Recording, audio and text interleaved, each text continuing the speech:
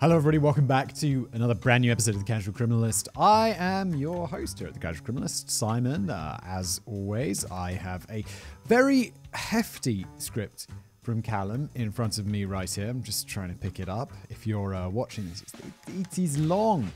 What happens here is Callum, as always, he's written me a script. I'm going to read it and throw in some of my own thoughts if I feel like it. And then afterwards, Jen is our editor, is going to edit it up, make it nice and punchy, add some music and some images for you to appreciate it if you're watching or if you're just listening to this show as a podcast. And if you're just listening to this as a podcast, well, you get to enjoy the background music and let us get into it. I should say what this episode is all about. Maybe you didn't read the title, which would be weird, but it's called The Circleville Letters. I have absolutely no idea. This is a cold read, as someone described it in the comments. So off we go.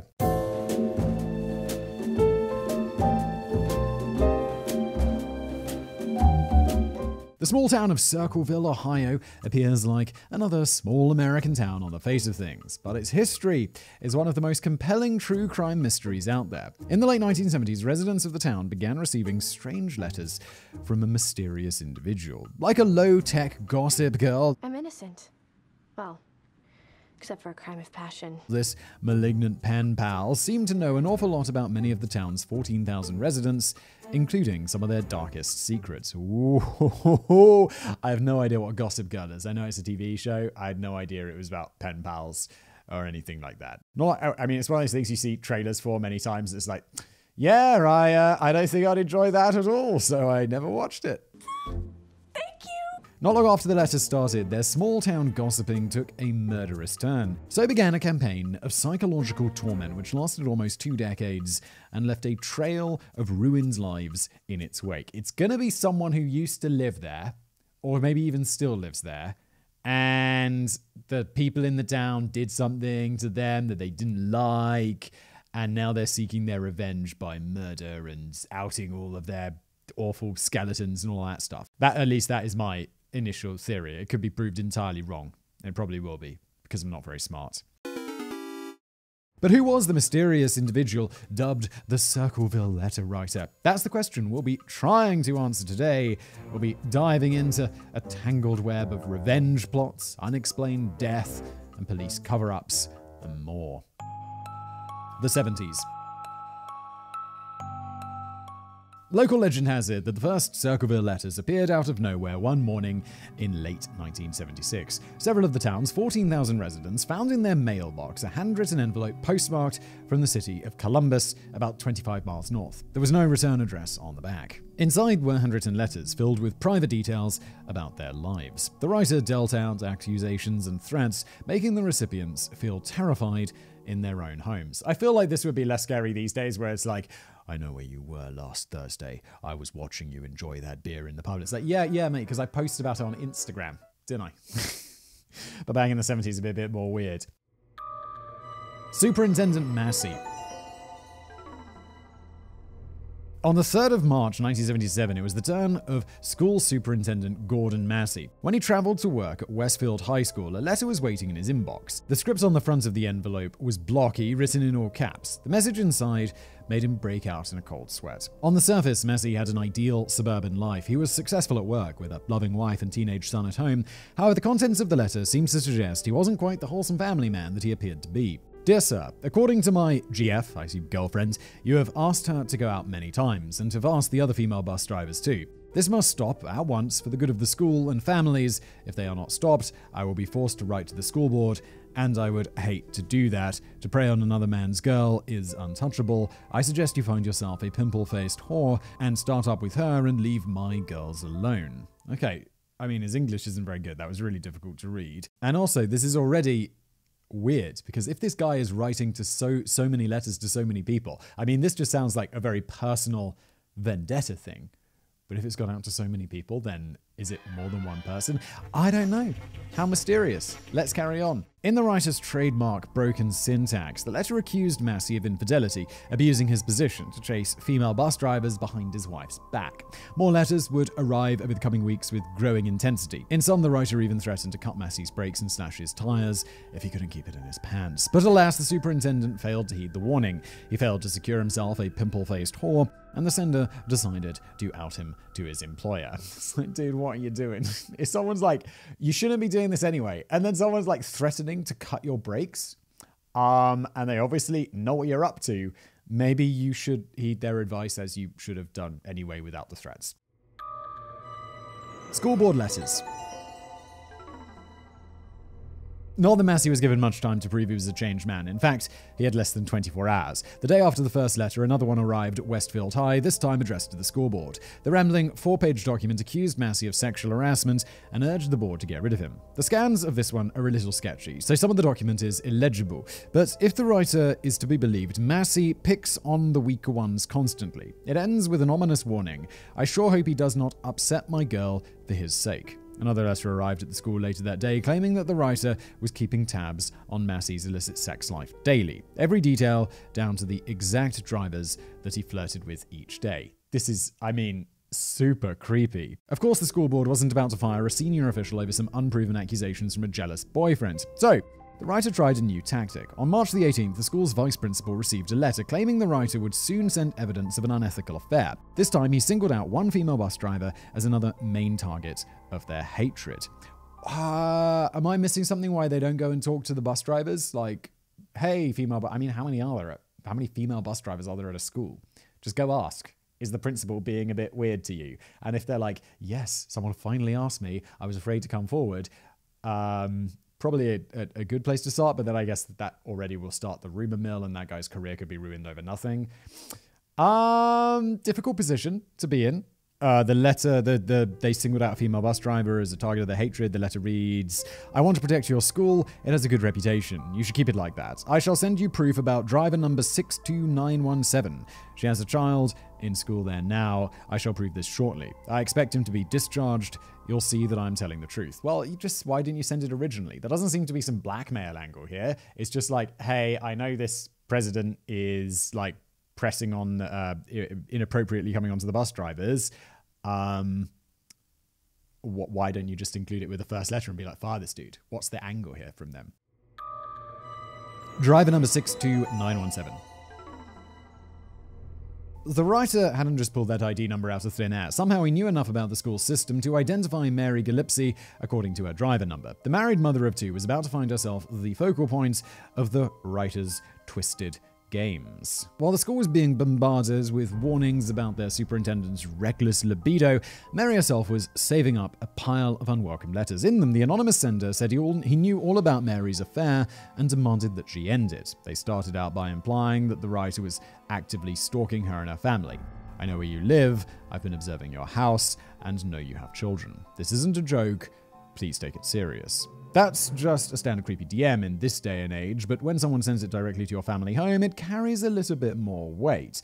Yeah, as someone, I don't have people telling me that they're observing my house, but I've definitely had emails and DMs from people who are mentally ill, paranoid or stuff like this. And it is, it's sad because you're mentally ill and I don't really know what to do, but it also, can get a little bit creepy out there in the DMs. Generally, I just go through my DMs like once a month, see if there's anyone with a blue check mark that's messaged me. Other than that, I don't really dive too deep into them because there are many and they are weird. But despite the apparent danger, Mary kept the letters to herself. It was all the more maddening because she denied she was even having an affair at the time. How could she finish an affair that wasn't happening? So she just kept quiet and hoped the problem would just go away, but it didn't. So the letters came more and more frequently and their content grew increasingly vicious. I know everything. Call the sheriff. He can't watch you forever. RT3 Circleville, Ohio 62917, bus number 7477301. I shall keep ringing. Again, this is no joke either. So if these people are not actually having affairs and this guy is just sending them crazy letters, I guess if I was in that position, I'd phone the sheriff and be like, hey, this is weird, but this guy was sending me these letters and he told me to phone you and say that I'm having an affair that I'm not having. What should I do, Sheriff? The writer knew where she lived, what bus she worked on, even the names of her children. She must have felt a pang of terror whenever one of her kids was a few minutes late, or whenever she heard a strange noise downstairs in the night. Nowhere was safe. But she still continued to ignore the letter, so the Circleville letter writer decided on a new approach. Ron Gillespie's letter. At the beginning of April, another letter arrived at the Gillespie household. This time, it was addressed to Ron Gillespie, Mary's husband. The writer informed Ron about his wife's infidelity and warns that if he didn't do something about it, his life would be in danger. You're a Okay, let's see where this goes. That's a double kick to the teeth. By the way, you're a cuckold. P.S. I'm going to murder you for it. Hardly seems fair. When Ron asked Mary what was going on, she denied the affair. She admitted that some madman had been obsessively accusing her for several weeks now, but insisted it was all some deluded fantasy. Together, they agreed to dig their heels in deeper into the sand in the hopes that it was just some bored prankster. 2 weeks later, on April the 14th, another special delivery appeared for Ron. I'm about to read it, but I have to say, if someone sent me letters like this, I'd definitely tell my wife. I'd be like, hey wife, this is really weird. But people keep sending me whoever this is crazy. They keep sending me these letters because it's obviously better if I tell her than she finds out later and I keep it a secret. Gillespie, you had 2 weeks and done nothing. You're a pig defender. You are also a pig. Make her admit the truth and inform the school board. If not, I will broadcast it on CB. Posters, signs, billboards until the truth comes out. Only pigs ride motorcycles. Good hunting in your red and white truck on your way to work. I followed him for weeks, since last summer, and have seen her meet him several times. You will see this is no joke. Dude, if you have evidence for this, come forward with it. You're obviously wanting them to do it, but just do it. It's a shame he doesn't include a return address. I'll just write a letter. Okay then, go for it. Although, I'd be like, he's probably going to murder me, isn't he? This is just the abridged version. The full thing comes off as even more frantic and rambling. Things were heating up, and this latest letter proved that the writer didn't just know their address. The lunatic had already visited in person. How else would he know the kind of truck that Ron drove? On the back of the letter, this time was a return address, 550 Ridgewood, Circleville, Ohio. No, the writer hadn't slipped up and revealed himself. This was actually the address of the superintendent of shagging, Gordon Massey. Just another little mind game to mess with Ron and Mary. Reading between the lines. The evidence at this point was pretty thin on the ground. All we really know is that the letter writer was based in or around Circleville and that he or she makes a habit of spying on their neighbors. Perhaps a closer look at the letters themselves will be a bit more to go on. The first thing I noticed that even though the syntax is choppy and error-filled, the spelling itself is actually pretty sound. Finally, a practical use of my English degree. Some have taken the broken-sounding flow to mean the writer isn't a native speaker, but I don't agree. If that were the case, I would expect a fair few more spelling errors. It could be that they're an educated person trying to throw the police off or whoever off, investigator off, by purposefully making it sound like a dumb person wrote it. But then, getting the perfect spelling is a pretty weird thing to get wrong. The few which are in there seem to be a bit forced to me. For example, the person actually wrote, "You have had 2 weeks, T-O, rather than T-W-O. Other errors include writing school, capital S, small c, capital H, O-O-L, mixed upper and lower case, that make me think these errors are a contrived attempt to make the writer seem less intelligent than they actually are. Callum and I, same page on this one, like somebody writing a birthday card from a baby. For that reason, I'd have to say that the letters weren't written by someone uneducated or struggling with English. Quite the opposite. I'd say they are attempts to actively morph the writing, and their apparently decent grasp of spelling means it was probably someone who is quite well educated." Yeah, exactly. You don't have great spelling, but write like I was reading. It was pretty bad. Then consider the fact that in the second letter to Ron, it seems like the only punctuation mark the writer knows is the colon. He used it about 100 times in place of everything. Yeah, that one I read earlier, it was just a load of colons that I just kind of ignored. The one at the top, that Gillespie had 2 weeks and have done nothing. It's just colon, colon, colon everywhere. However, in the previous letter to Massey and the school, that habit is totally absent. Just a hunch, but I reckon the mangled grammar is just a big red Heading. The font is further proof that the writer took pains to obscure their identity. All of the letters are written in glorious caps lock. It's always shouting. But there are some notable changes between the early and later ones. In the first letters addressed to the school, the sender has much rounds or conventional handwriting. However, in later letters, they use a kind of blocky scrawl, kind of like the numbers on a digital clock or calculator. The characters also become crude and scratchy, as if the writer has started holding the pen in a fist grip to obscure their natural handwriting. As this just was the time before printers and typewriters. Although, I mean, we've talked about it before, how printers and typewriters, they definitely leave little marks that people like smart detectives and stuff know how to follow. Although there was the Leopold killers, or whatever they're called, the genius killers, who were so far from genius. And it's like you typed it out on a typewriter with a broken key and it's your typewriter. It's like, dudes, that is almost as bad, but not quite, as writing down your crimes. Then there's the more concrete evidence attached to the letters. All of them were postmarked from Columbus, about a 30-minute drive north. For the letters to come in with such frequency, you have to assume that the writer is someone with plenty of free time on their hands. Yet they've also got to do all that spying. Like, they're following these people around, they're visiting their homes. You've got to have time. I'm going to guess you're probably not employed. Alternatively, they might have a job in Columbus, allowing them to drop off the mail every day without arousing suspicion. The content itself clearly suggests that this person holds a personal stake in Mary and Gordon's alleged affair. For one, the writer claims to be the partner of one of the female bus drivers, meaning they're likely male. Curiously, the writer doesn't just talk about one woman, they make repeated reference to their girls, plural. Either this is another attempt to muddy the waters, or they have some sort of delusions of possession or care over several of the women. Yeah, I mean, I often, at this stage in the episodes, I'm normally like, sounds like someone's got some mental disease. Like, that's normally what I jump to at this kind of point. It sounds like, this is a bit crazy, yeah?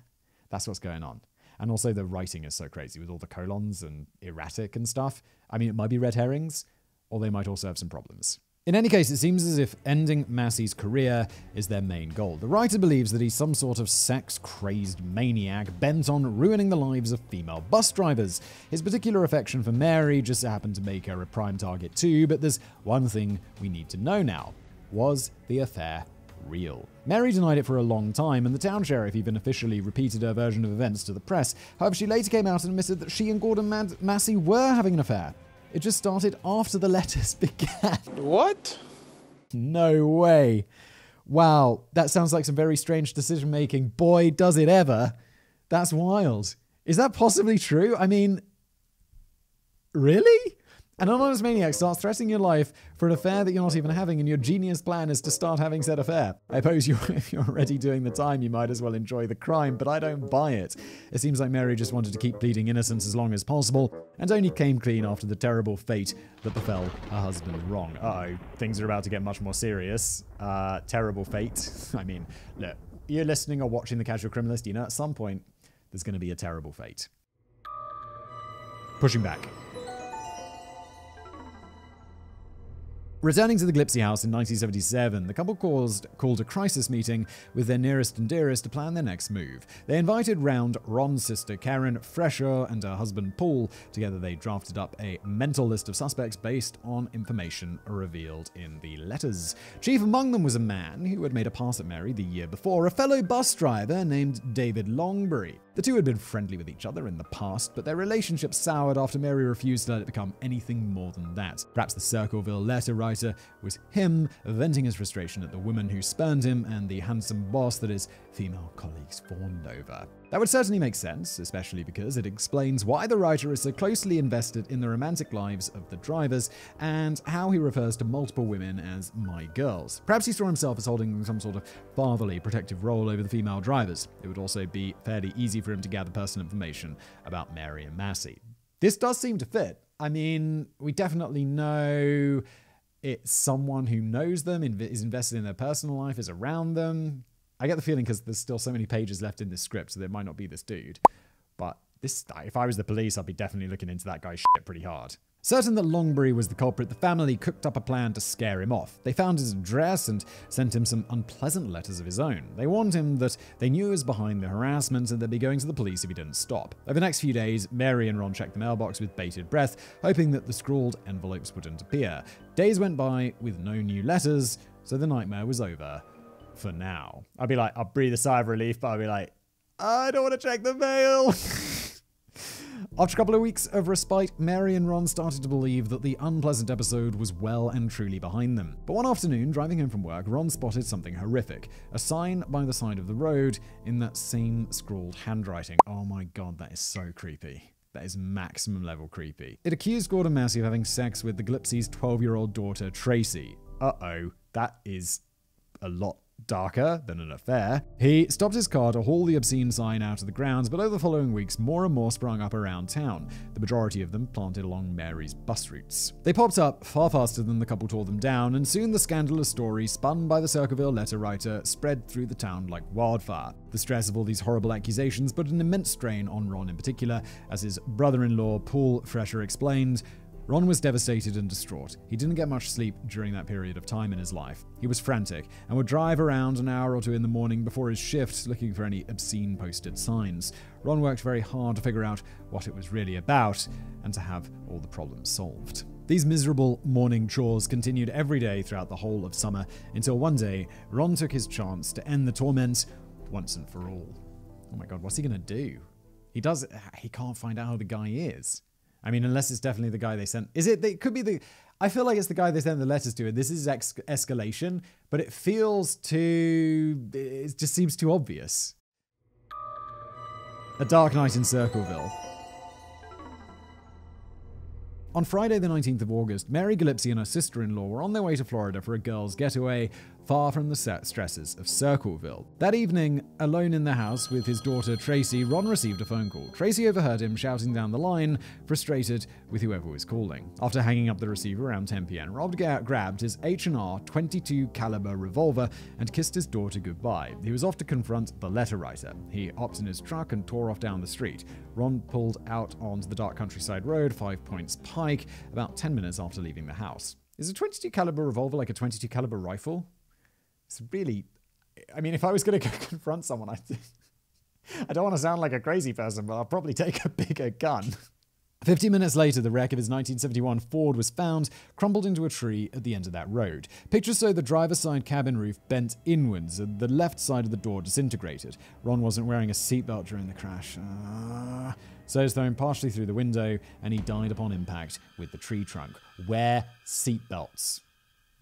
PSA from Casual Criminalist, put your bloody seatbelt on. Had he accidentally crashed on the way to the meeting, or was this the meeting's crispy conclusion? Intriguingly, the police discovered that Ron had likely fired his handgun sometime during the car ride. However, no bullet hole nor casing could be found anywhere. Had he been chasing after the letter writer? Perhaps the stalker had called to say that he was watching the house, then Ron spotted him through the window and gave chase. That's roughly what his family believed. They were adamant that foul play was somehow involved, whether Ron was run off the road or simply crashed while giving chase. But there was one more detail that suggested otherwise. The coroner found that Ron's blood alcohol level was 0.16, well over the legal driving limit for Ohio. Yeah, no, 1.16? It's pretty heavy. His family maintained that his blood alcohol readings were impossible because Ron wasn't a big drinker. But to be honest, if your wife's affair was talk of the town and a maniac was threatening you and your kids because of it, there's a solid chance you'd be stashing a few secret bottles of vodka around the house before too long. Yes.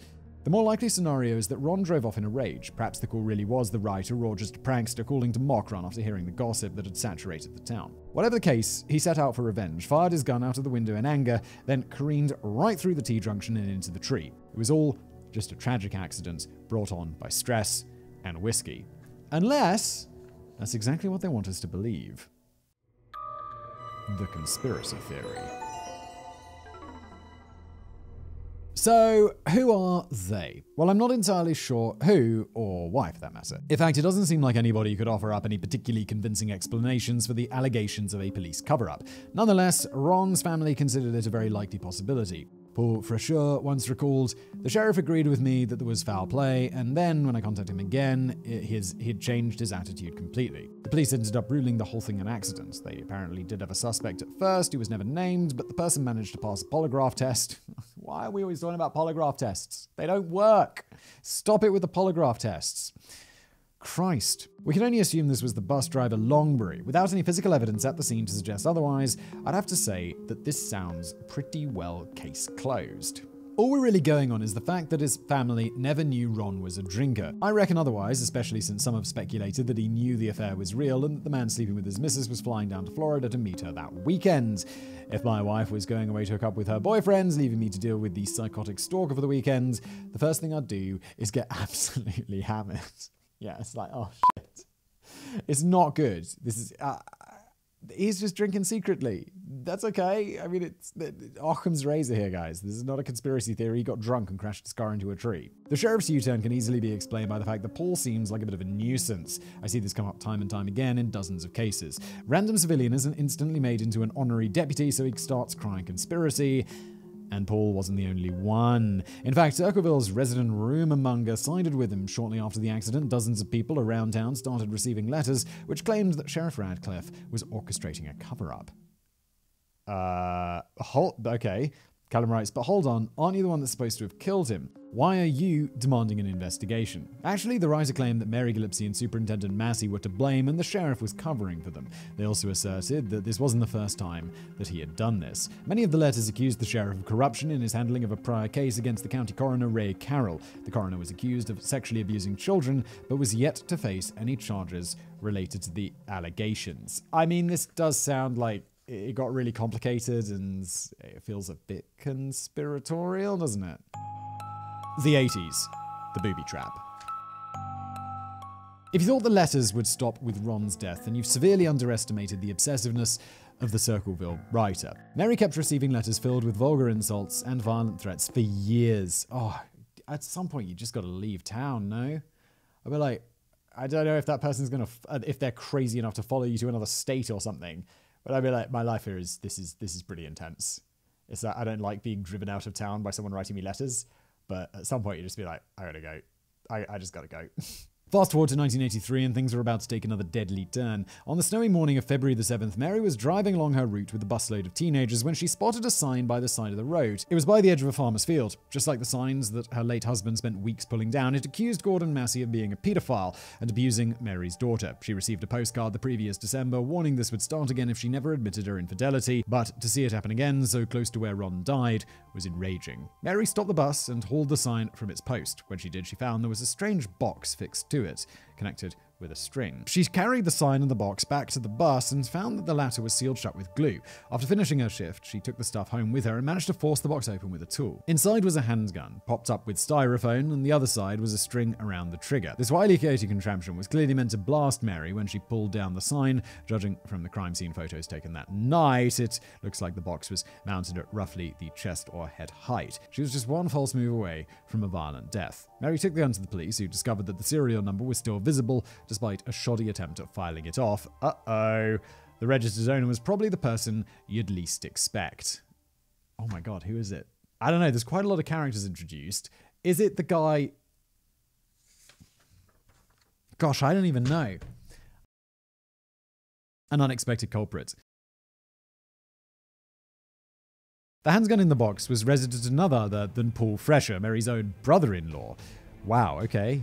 Had he been the one pulling the strings all the time? It certainly appeared so, but why?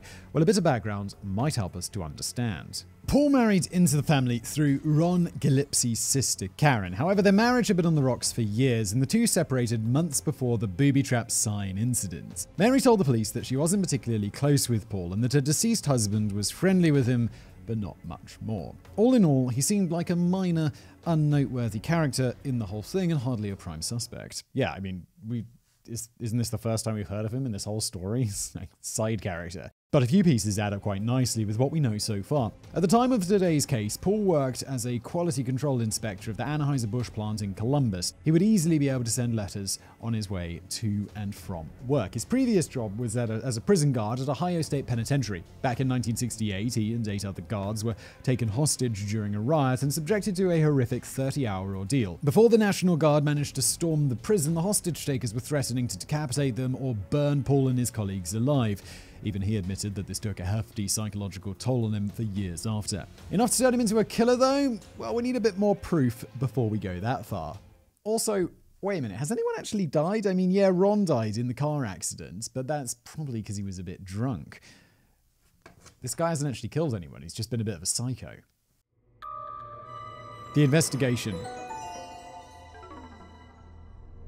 When the police went to question Paul, he admitted that the gun was his, but said that it had been stolen long ago. He had procured it from a co-worker called Wesley Wells for the low price of $35. That's about equivalent to $100 today. And that would be a hell of a coincidence. And according to company records, Paul had taken a day off work when the trap was placed, although he had a solid alibi for most of the day. After establishing Paul's timeline, Sheriff Radcliffe had him perform a handwriting test on February the 25th, and the way he did it was unconventional. Instead of having Paul write some random nonsense and cross-referencing it with the letters, the sheriff handed him photocopies and told Paul to copy them as best he could. It's a bit like asking a suspect to hold the murder weapon, then dusting it for prints right after. You're kind of begging the question. It's like, why am I copying out these crazy notes? That would be my first question. Also, I assume it would be the question of my lawyer, who I would want sitting next to me when I'm being accused of at least being a psycho and possibly murder or manslaughter, or however you want to define that death. Of course, when Paul was finished, his writing was a dead match, because that's literally what he was told to produce. Despite widespread criticism, Sheriff Radcliffe was able to use this as the basis for an arrest. Sheriff Radcliffe, what are you up to? Paul was officially charged with the attempted murder of Mary Gillespie. Trial. Paul prepared the case by checking himself into the Southwest Mental Health Center, planning to plead insanity, but eventually dropped the idea. Instead, he simply pled not guilty. When the case went to trial, the prosecution provided further proof that Paul was the poisonous pen pal that they'd been looking for. I don't really think that the original proof is much to go on. Also, he had an alibi. The gun is suspicious, granted, but I don't think it's this dude. They and handwriting experts testified that samples from his employee records at Anheuser-Busch were a match for 494 of the documents. We don't have an exact figure of how many were sent by then, but this probably accounts for the majority. On top of that, the jury listened to a treasure trove of circumstantial evidence pointing towards him. Well, okay, so the handwriting at his Anheuser-Busch job matching the letters, that is a lot more suspect than the exact match that they got when they asked him to do an exact match. Although, wasn't he disguising his handwriting by holding the pen in his fist and stuff? Despite having a solid alibi for that day, Paul never bothered taking the stand to defend himself. His defense came off as weak, and he was eventually convicted for a maximum of 25 years behind bars. Paul, were you just not bothered? It's like, nah, it's okay. I don't mind. It's only 25 years. It'll be fine. Okay. Analysis. For me, there's just too many unanswered questions to be satisfied with this conclusion. Okay, not just me. Good clowns on the same page. If Paul was really behind the letters, I can't see why I'd then go on to try and murder Mary. And we already know that the letter writer is clever enough to pepper the letters with red herrings. What if the gun itself were another one? I mean, if Paul was savvy enough to file away the serial number, surely he wouldn't have done such a half-assed job of it. Maybe I'm giving him too much credit, but a partially filed away serial number looks a lot like an attempt to frame him while making it look more legitimate. Yeah, I would say so. It's way... Yeah, it's just, there's too much doubt around Paul, and then if someone did want to frame him, you'd nick his gun, do a bad job of fighting. There's more to this, of course. The idea is backed up by a key piece of witness testimony, which was curiously absent from the court proceedings. 20 minutes before Mary almost had her head blown off, another bus driver spotted a strange man lingering around the spot where the trap was laid. Tall and skinny, he looked absolutely nothing like Paul, who is best described as a real-life Super Mario. The man stood next to a yellow Camino parked by the roadside and pretended to urinate on a fence post as the bus passed by. If this was the person who actually planted the sign, then the state of Ohio just sent an innocent man to prison, which would explain what happened next. The letters continue. With the Circleville letter writer safely behind bars, you'd think that his campaign of terror would come to an end. However, that wasn't the case. Oh, don't do this. Like criminals, if someone's just been sent to jail for 25 years, I mean, I guess it's got to do with ego and you being a maniac, but it's like, I'm just going to stop now because this is, they think they got their guy. If I just stop now, just carry on with my life, everything will be fine. But, well, no.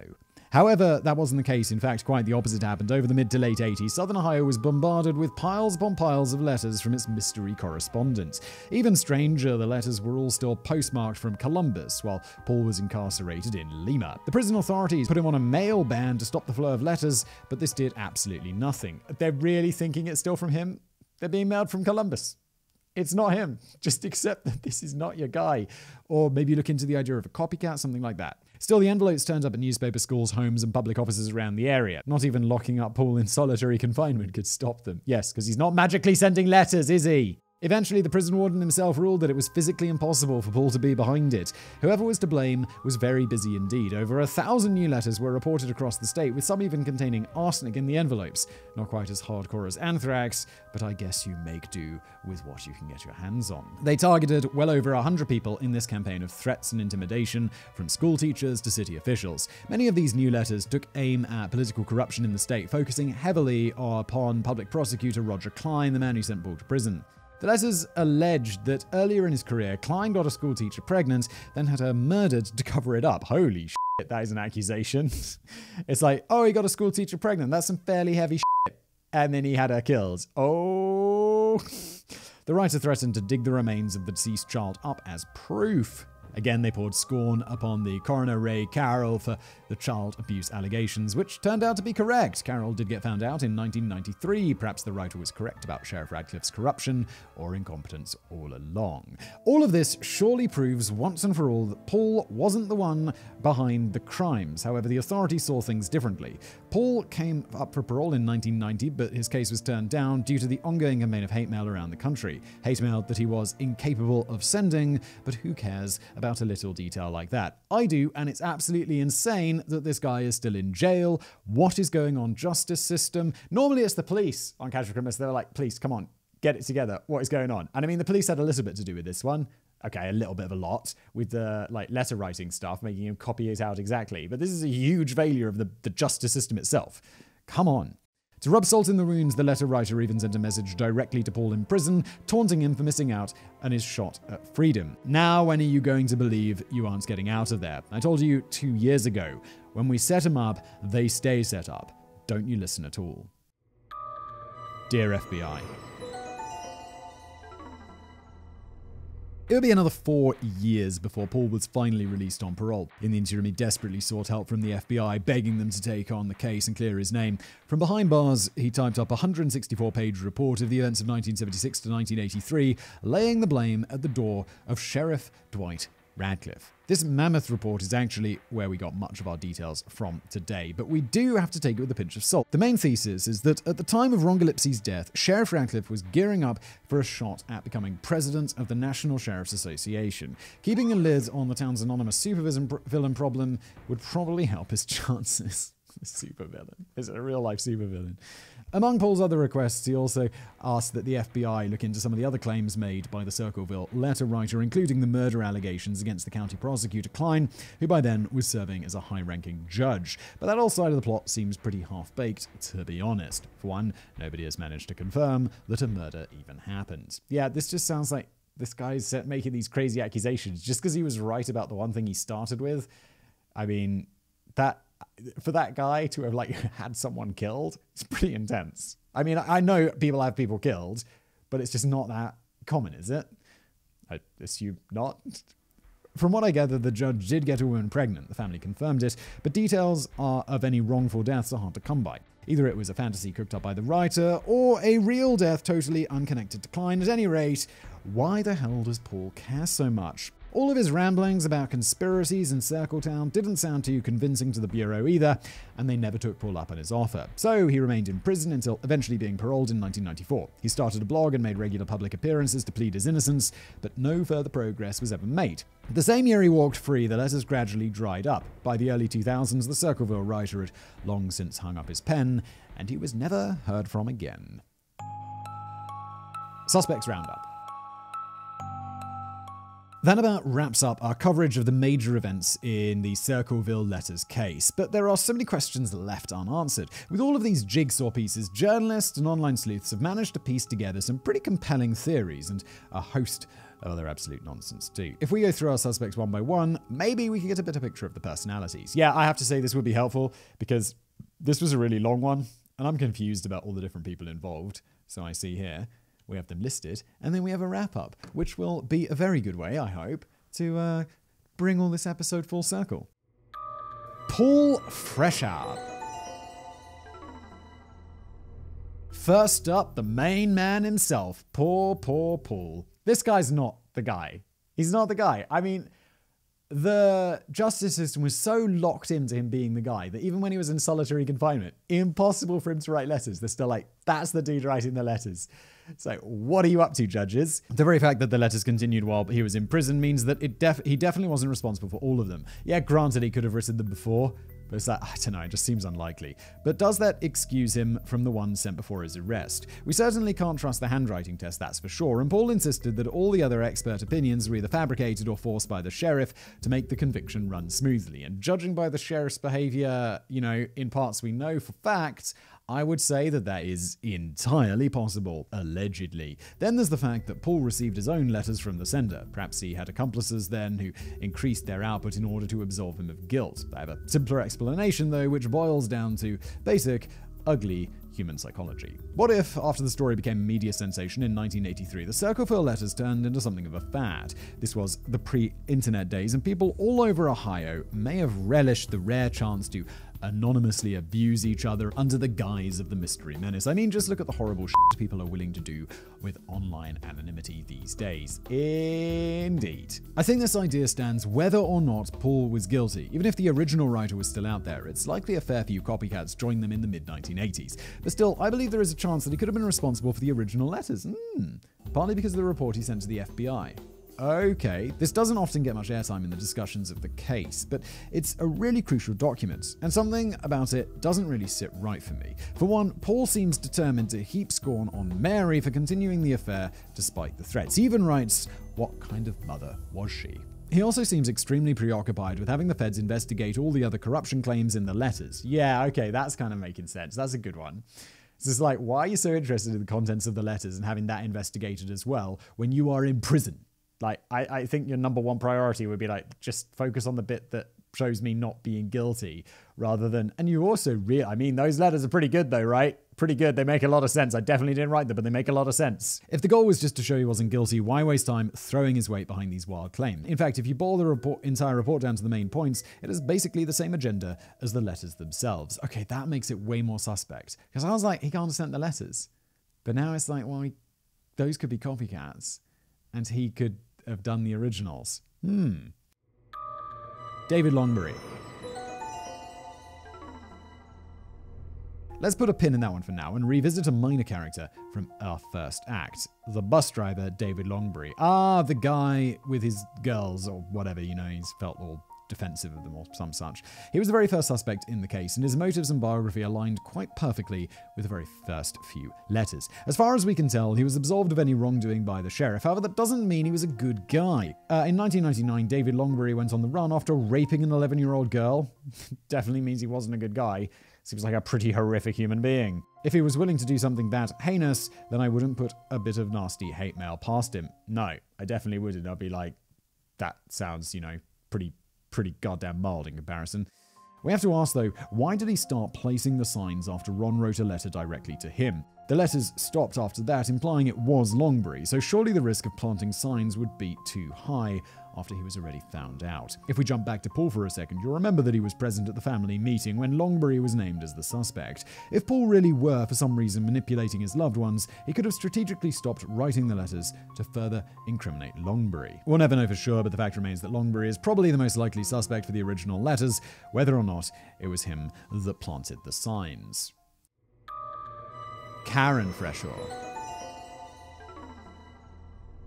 Whatever happens in those early days before the death of Ron, it's in the second half that things start to get really juicy. As I mentioned before, Karen and Paul Freshaw separated shortly before the booby trap incident in 1983. She was cheating on him, and the divorce proceeding ended up pretty messy. Karen alleged that Paul was physically abusive, but the judge sided with him and granted him custody of the children. Karen then went to live in a trailer on Mary Gillespie's property, robbed of everything dear to her. Some believe her resentment turned into a strong desire for revenge. It's often alleged that she had one of her acquaintances plant Paul's gun in the box, leading to his arrest. After all, when Paul went to prison, she regained full custody of her children. She was the one with most to gain from the downfall. Yeah, it's a pretty strong motivation right there. But would she really have risked Mary's life for revenge? Maybe. Although some believe that the two might have colluded on the plot while staying together, that in turn leads us on to some interesting speculation. If Mary was involved in the disposal of Paul, could she possibly have been involved in her own husband's death? All of these overlapping suspicions are getting pretty out of hand, so let's turn to a proper professional for a bit of clarity. Ooh. Martin Yant's master theory. Journalist Martin Yant is an Ohio native and one of the main authorities on this case. He now heads up his own private investigation firm. That's cool. Like, you go from journalist to being like, yeah, I was really good at finding things out, so now I privately investigate stuff. During his journalism career, he was deeply involved with the Innocence Project and contributed to overturning 23 wrongful convictions. Wow. Good for you, Martin. He strongly believes that Paul should have been his 24th. In fact, he was so convinced of Paul's evidence, he even wrote a letter supporting his second parole hearing. It was Yant that uncovered the reports of the yellow Camino parked where the booby trap was found. A bit of digging revealed that Karen Fresher's brother owned such a car. What's more, the man by the roadside also matched the description of her lover. This is how I like my conspiracy theories, with some proper meat attached. Yes. Like a conspiracy theory, I like a conspiracy theory when it's like, oh, this could be a real one. Otherwise, but most conspiracy theories is like, no, it's not aliens. Stop it. Add to this the fact that Karen visited Paul's sister several months before while the divorce proceedings were underway. She asked to borrow Paul's typewriter, which she had loaned out to his sister, to work on a book. She found it odd that Karen, who had never used the device before, came looking for it that day. Around the same time, some of the Circleville letters arrived typed rather than handwritten. That is a pretty... that's not a coincidence. Was this an attempt to incriminate Paul by using his own machine? Certainly sounds like a Karen thing to do. Yant described her as a very, very angry, manipulative woman who was still planting negative stories about Paul in the early 1990s. So if angry divorcee Karen was responsible for the second episode of the story, how about the first? She didn't exactly have a motive to name and shame her sister-in-law. To explain this, Yant states that there were probably at least 2 Circleville letter writers throughout the years.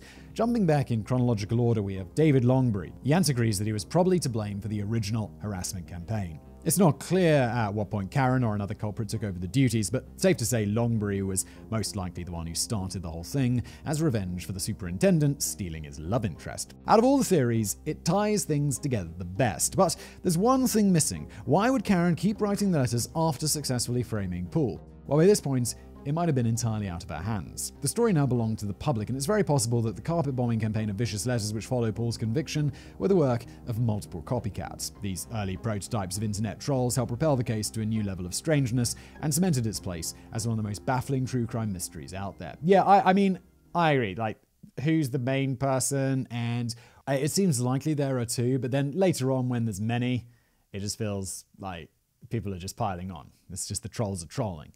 I agree. Wrap up. Whatever really happened back in Circleville all those years ago, we'll never know the full truth. The story has faded into legend, and many of those involved are now dead and gone. Paul Fresher passed away in 2012, never knowing who cost him a decade of his life. Unless it was actually him all along, of course. It's also the sort of case that's difficult to get a strong hold on. There's always some little detail that slips through your fingers no matter how hard you try to explain it. What we can say for sure is that there probably were multiple Circleville writers over the years, whether 2 or 200. So, what do you think? Do you agree with me that Paul's FBI dossier sounds a little much too like the work of the Circleville writer, or do you think that the guy was framed by his spiteful ex-wife? Or maybe you're an absolute mad lad who believes a conspiracy of evil public officials was behind the whole thing. I don't think it was the latter one. At this point, I'm honestly willing to consider anything. Dismembered appendices. Number 1. In 1994, the TV show Unsolved Mysteries was preparing to cover this case and received their very own postcard from the Circleville writer.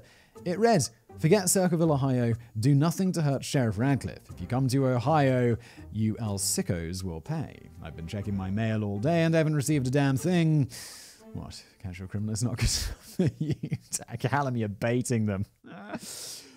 If you want to take a look at Paul's dossier for yourself, his blog is still active at circlevilleletters.wordpress.com. It goes into his conspiracy theory in great detail with court documents, polygraph results, and news articles backing him up. Depending on your opinion on him, it'll either read as a load of wild nonsense or the desperate pleas of an innocent man. So, in that regard, I do hope you enjoyed today's what feels like quite a mammoth length episode of the Casual Criminalist, but very enjoyable. Slightly confusing at points. I'm glad we had that wrap up at the end because I was getting a bit confused with all the characters, and who's guilty and who's not, and why are there so many Circleville writers.